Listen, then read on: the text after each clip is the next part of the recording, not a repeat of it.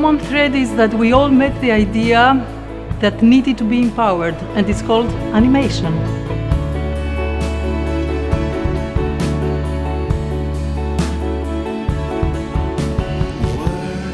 It's impossible to imagine a film like The Breadwinner being made in any way other than through co-productions, and especially European co-productions, working through the EU, where it's completely frictionless travel between everybody working there, completely frictionless trade.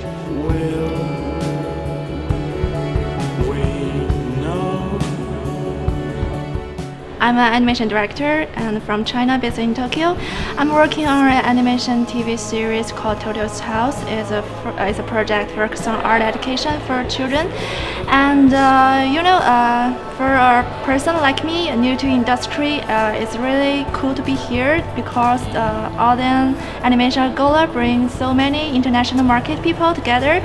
From my student times, I really like European films.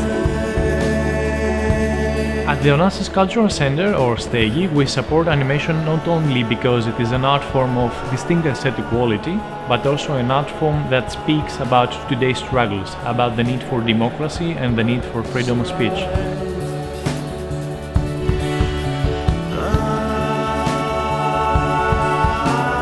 Video game artists were here in Athens Animation Agora for the first time, and we're really happy to talk and discuss about game art, animation and video games. Let me also invite you to Athens Games Festival.